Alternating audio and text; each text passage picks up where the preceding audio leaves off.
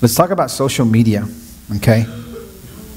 And if the shoe fits, by all means, wear it, okay? What the Bible say, command these things, exhort, let no one disregard you. That's your heart, right? That's how we see it, okay? That's your heart. Not really, right? But parece pechuga de paloma, right? Okay. Let me show you Romans Romans chapter 3, page 941. Look, the world has a false understanding of what it means when we say God knows your heart or God knows my heart. It's pretty amazing how people on the outside can be rotten, and yet they somehow make themselves feel better in saying, well, despite what you see on the outside, I have a good heart. Folks, the Bible does not speak that way. The Bible doesn't teach that. If you're rotten on the outside, it's because you're rotten on the inside. And if you are a fruitful tree, it's because you're good on the inside. So the Bible does definitely teach that you judge a book by its cover. Now, look at verse 13 of Romans. It says, their throat is an open grave. Romans chapter 3, verse 13. Their throat is an open grave. I believe that what this verse is talking about, they use their tongues to deceive. If you wanted to see the contents of a grave, what do? You open the casket. Or you open the grave and you look inside. If you want to look at a person's heart, okay, you look through the grave. According to this, what's the entrance of the grave? Your throat. Your mouth is a window into your heart. What comes out of a person's mouth, okay, comes from the heart every single time. There's no such thing as, you know what, let me just speak to you from my heart. Well, where are you speaking from when you don't speak from the heart? You know? Where do you, everything that comes out of your mouth proceeds from the heart. That's what Jesus taught. Everything, without exception. So, I'm going to write this, okay? So, so it comes out of the mouth, right? And I'm going to write communication. Right? Speech. Right? Yes? No? Yes. But they told me not to say right anymore, so I'm trying to be conscious of that. Okay. Can you name different forms of communication? Sign language. So you can get cursed in sign language? So when a person curses in sign language, it's coming from their heart? Okay, so sign language. What are some other forms of communication? Facebook. What else? Twitter. Snapchat. Text. Where does all that come from? Exactly. Your heart is on display on Facebook. Your heart is on display on Twitter. Your character, the kind of if you want to know what a person is like, look at their Twitter account. It's a window into your soul, a window into your heart, and it's on display for everyone to see. If you meet someone for the first time and you find out they have a Facebook, why do you visit their Facebook? To find out something about them. You want to know. You see, employers do this. You apply for a job. It's common practice now. If you apply for a job, when you fill out that application, they're gonna search your name. They're going to Google your name. And if they find your Facebook account, they're going to judge your character by your Facebook activity. Is that right or wrong? Right. That's right. Because employers judge, and rightly so, that a person's character is on display on Facebook. That's who you are. Okay? So if you've got half-naked pictures of yourself on Facebook, that's who you are. If you are foul-mouthed on Facebook, that's who you are. Your heart is on display on Facebook, on Twitter, on text messaging, on Snapchat. I was trying to stir up Ray with jealousy, Richard. Look at me and Chris, we're hanging out. And I don't understand this mentality that people have, because I've heard it before. Well, it's just on Twitter, that's not really who I am. Also, you're faking it. So what does that say about? If you're saying the person I am on Twitter is not the person I am on real life, then you're saying you're a fake. That's what you're saying. You see, it's a lose-lose situation. Right? Well, I know I post all that stuff on Facebook, but I mean, I really don't mean it, so you're lying. Look, I'm concerned with people who call themselves Christians, who attend this church specifically, okay, and act very, look, we have no business, okay, and if you feel like I'm talking to you, it's because I probably am, right? If the shoe fits, wear it, okay? Okay, right now it's command these things. Here's my concern. You say you're a Christian, okay? You say you're a Christian, and your Twitter activity doesn't reflect that. It dishonors God. It dishonors the Lord. It's a reproach. Either abandon your profession of faith or clean it up. Because what's my concern? That you make this church look bad? No, no, no. It does make this church look bad. Oh, and she goes to that church over there across from Little Caesars? Right? Or he goes to that? No. It's a reproach on the name of the Lord. That's the first concern. And you have two, you can get mad, you can respond in several different ways. Here's one way you can respond. Block me. Right? I'm not even on Facebook right now. But unfollow, block, whatever. So he'll get off my case finally. I have to put up with him and always, just hovering. I always feel like he's watching me. What am I, God? I'm not omnipresent. So if you block me and you continue that activity, it tells me and others that you fear Christendom more than you fear God. That's what it ultimately says. And that's happened before in the past. And I just block him because he's always telling me something. And, I just want to be able to be myself. You want to be half-naked, potty-mouthed, dishonoring Jesus. Because I'm not afraid of the Holy Spirit. I'm not afraid of Jesus telling me anything. He's all cool with it, It's Chris that I fear. I just don't want him to see. Where are your priorities? Folks, this is about me exhorting you and telling you to walk in a way that honors the Lord.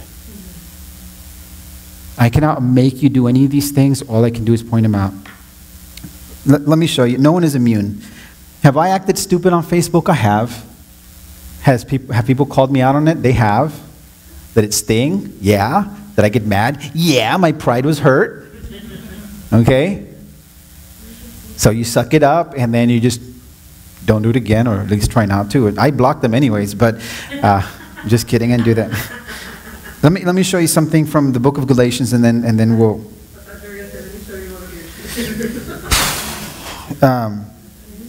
Look, let me.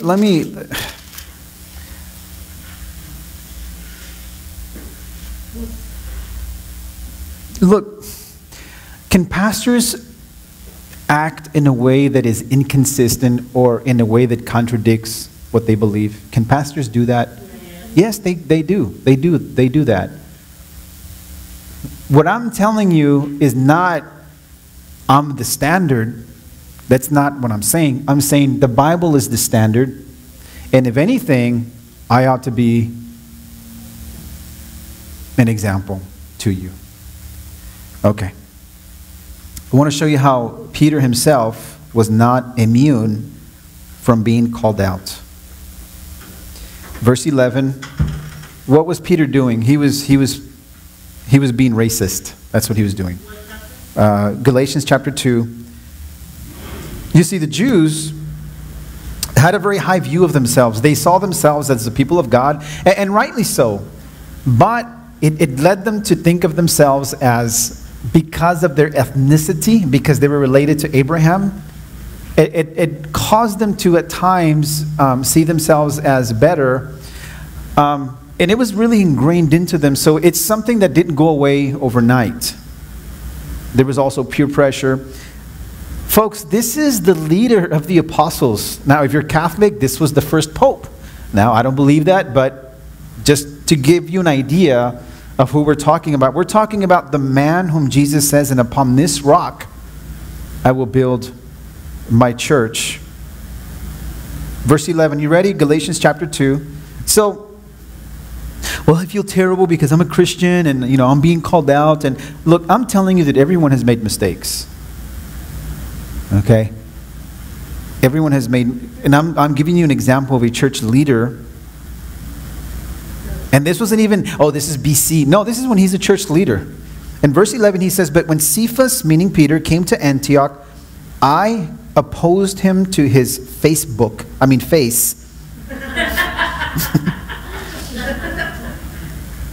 I opposed him to his face because he stood condemned. What was he doing? Look at verse 12. For before certain men came from James, he was eating with the Gentiles. But when they came, he drew back and separated himself, fearing the circumcision party. And the rest of the Jews, because he set himself as an example. Look, Peter was an example. You're an example. The question is, are you a good example or are you a bad example? But the question is never, are you an example or not? No, you're an example. The issue is, are you a good example or are you a bad example? And in this case, Peter's being a bad example. In verse 13 it says, and the rest of the Jews acted hypocritically along with him, so that even Barnabas was led astray by their hypocrisy. But when I saw that their what? Was not in step with the truth of the gospel, I said to Cephas before them all, if you, though a Jew, live like a Gentile, not like a Jew, how can you force the Gentiles to live like Jews? In other words, why are you acting the hypocrite? He said, but when I saw that their conduct was not in step with the truth of the gospel. What that means is that Peter, of course, believes the gospel, but his conduct was contradicting the very thing he says he believed. Peter was preaching, and if you look at Acts, he's the one that preached. He's the one that preached. God has accepted the Gentiles, non-Jews. I was there at Cornelius' house. While I was preaching to him, the Holy Spirit fell on them just like he did on us at the beginning. And who was I to oppose God? God included the Gentiles, and then he goes and does this. What? Inconsistent. So here's the Apostle Peter behaving in a way that was hypocritical, and he was behaving in a way that contradicted the gospel, and another apostle calls him out on it and says, no. You see what you're doing right there? That's not very Christian of you. To put it in modern, like people say that, well, that's not very Christian, Jeanette. I don't know. It doesn't take long for you to be a believer. When you first become a believer, people would immediately start saying that. Well, that's not very Christian.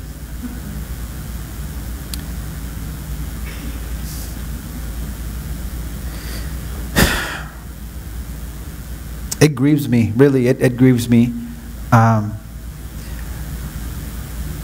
People come to this church, and it's no secret. They're not making it a secret. People come to this church and say, Chris, I came here because I want to learn. I haven't really made a decision. I haven't really made a decision about whether I want to follow the Lord. Or what. I don't even know what it means to live like a believer. I'm trying all kinds of things. We understand that, and you're welcome here. You know, I'm not going to treat you like I'm going to treat someone who says they're a believer and they've been baptized. I have a responsibility towards them that I don't have towards people that are not yet in the flock, so to speak. And here's a confession. Here's a confession. You ready for it on my end? Amen. It's so easy to be brave on Facebook. It's harder to be brave when you're face to face with somebody, right? And in the past, we've had issues in our church and I've acted cowardly. I didn't say anything. Well, maybe it'll fix itself. Cobarde. I've been a coward. And I don't want to be a coward anymore. You know, I want to address issues. Now, that doesn't mean that I'll always be addressing issues. I want to be able to preach. And I want people to just hear what is preached and say, I believe that, and then move along in our growth in Christ likeness. But when I teach something week after week after week, and you haven't been a Christian 6 weeks, not a year, but you've been a Christian for years, at some point, somebody needs to tell you, grow up. Grow up, okay? You weren't born yesterday. You weren't born again yesterday. Now, listen, let me go to Hebrews chapter 6. I think it's 5. I think it's 5. Yes, it's 5 and verse 11. Then we'll close with this because it's past 8 o'clock.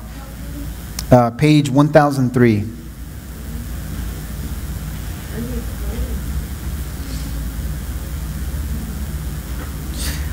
I really hope that you don't leave here tonight. And then in some occasions say, oh, I was going to tweet or post this on Facebook, but I better not because Chris is going to get mad. If you do that, you totally missed the point. You totally missed the point. Right, Sylvia? Okay. Somebody's watching you.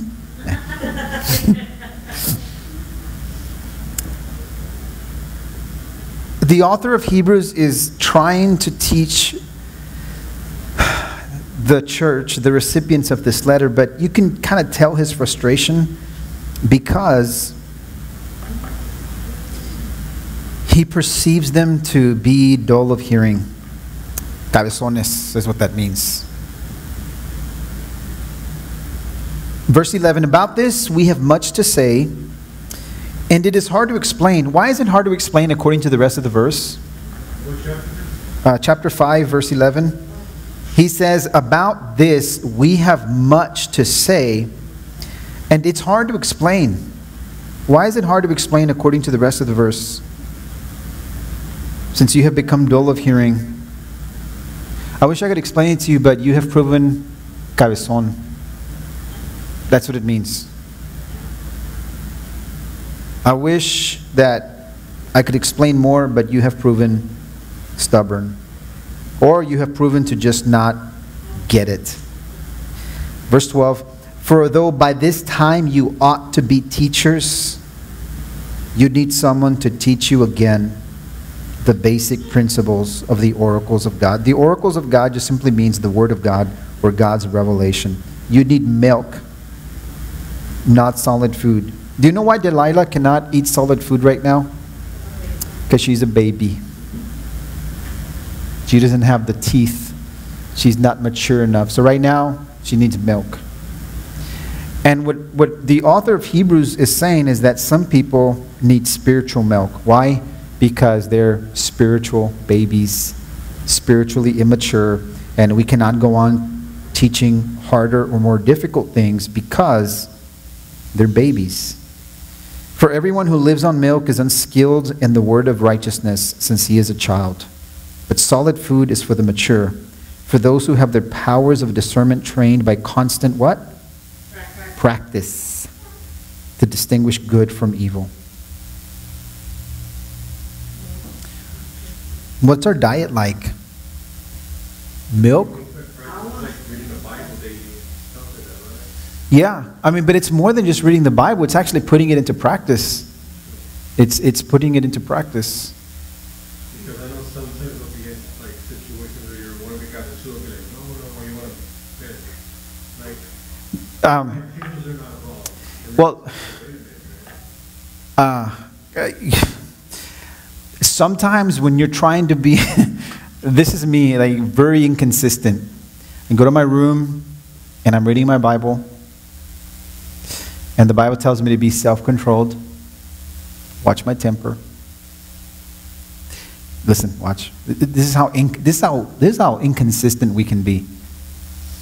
So I'm reading the Bible, and I hear noises in the background, and doors slamming, and the kids fighting, and I rush out of the room furious. I'm trying to be spiritual right now, and you guys are making all this noise, and cannot even study. Just everyone shut up, and slam the door, go back out. Where were we, Lord? You see how stupid that is? Like, I just finished reading how I'm supposed to be, gracious and self-control and gentle. And then I walk out and do the complete opposite. And you know what's worse? That I don't actually realize it when I'm doing it. It's only when I look back and I'm like, what I did yesterday? Wow, that was dumb. But I don't see it. Like the moment that I'm doing it, I don't see. Yeah, Holy Spirit.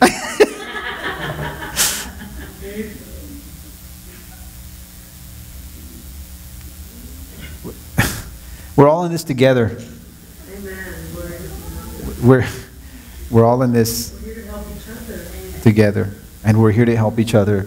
And everything that I've said tonight springs from nothing else except this. I have no ill will towards you.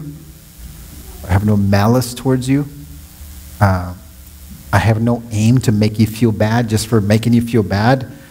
I love the Lord, and you love the Lord, and my motives is for the love of God.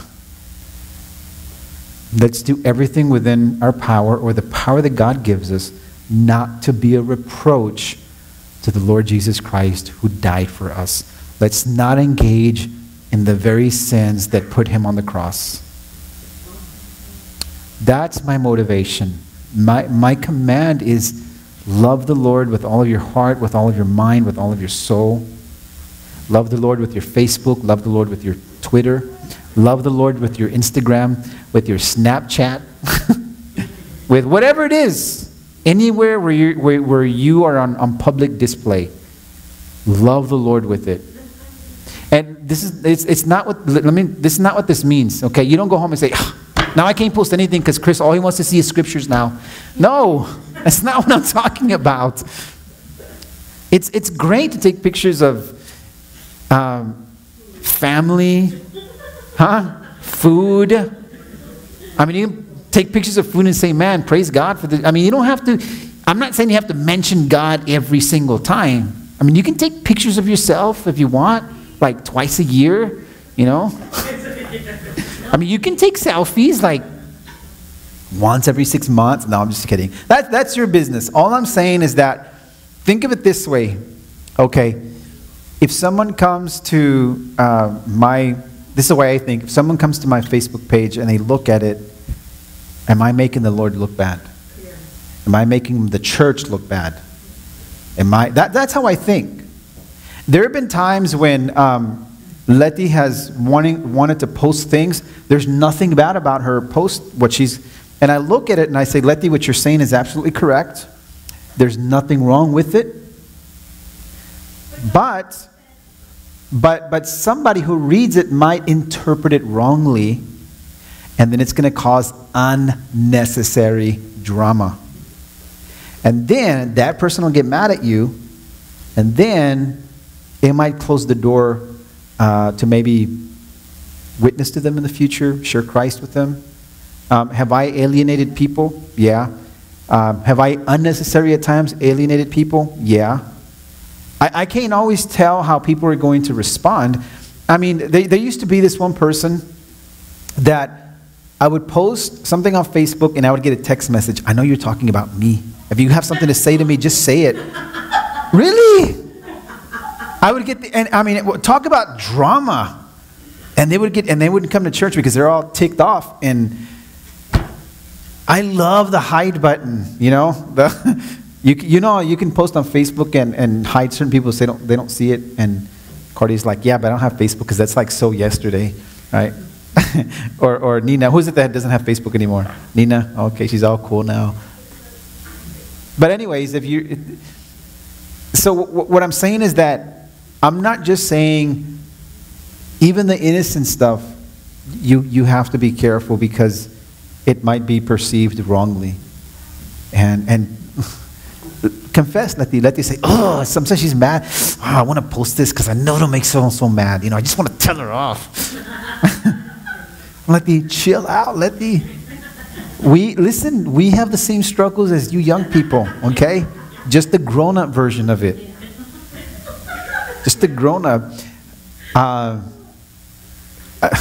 Sometimes I've gotten frustrated and upset. I just send, delete, right? Just, anyways, I think we're done. We could be here all night, but all I can tell you is that if you love Jesus, I'm appealing to your love for Him to be a good witness for Him, to not be a reproach on the Lord, on this church, okay? If you're a man, for the love of God, don't check in at the Palace on Saturday night and then check in at Church of Grace on Sunday morning, okay? And no, you don't say, well, I'll go, but I just won't check in. No, don't go at all. Don't check in real life either. Or don't check in at Tropical on, Tuesday night, and then Wednesday night you check in at, yeah. But you see, that's the thing. I mean, if you're not a believer, okay, and you're still in between, that's between you and God. Other people might think that, mira, el pastor no les dice nada. Maybe Chris is with them, right? At Tropical. Maybe Letty's playing there. That's why they're over there.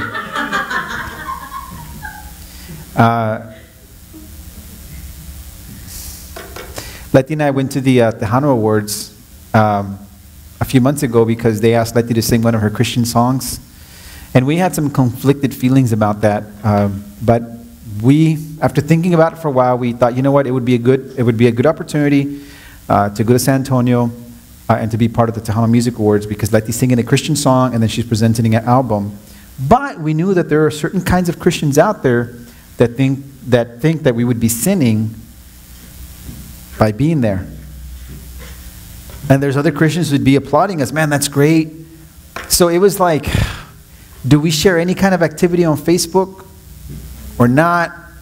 And I drew the conclusion that you cannot please everybody. I drew the conclusion that, look, Letty, you and I know that we're here out of good motives and good intentions. And this is an issue that we cannot hide. People are going to know that we were here because it's part of the Tejano Awards website and, whatever. And so, but it doesn't mean you have to be rubbing it in people's faces.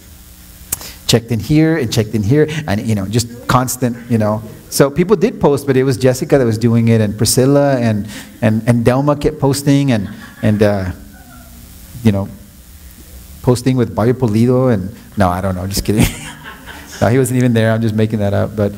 But you see, not every decision is an easy one. And yes, sure enough, as a result of that, there are people who will never come to this church because they think that Letty and I are worldly